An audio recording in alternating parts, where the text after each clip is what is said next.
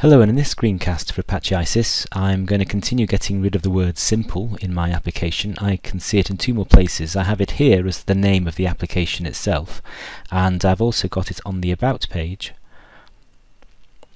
here. And while we're here, by the way, just to say that on the About page, useful for diagnostics, that you can see all the different jar files that make up the application.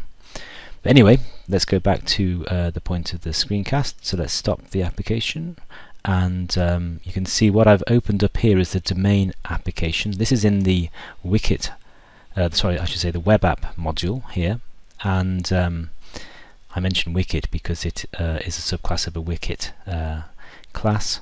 But the things we want to change are here. This is the value that we're going to see here at the top.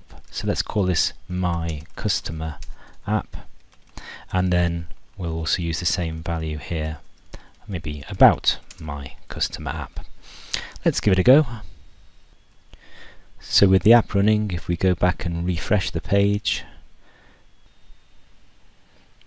we can see we're now my customer app there, and on the About page it's about my customer app. There you are. That's what I want to cover in this screencast. As ever, give it a go.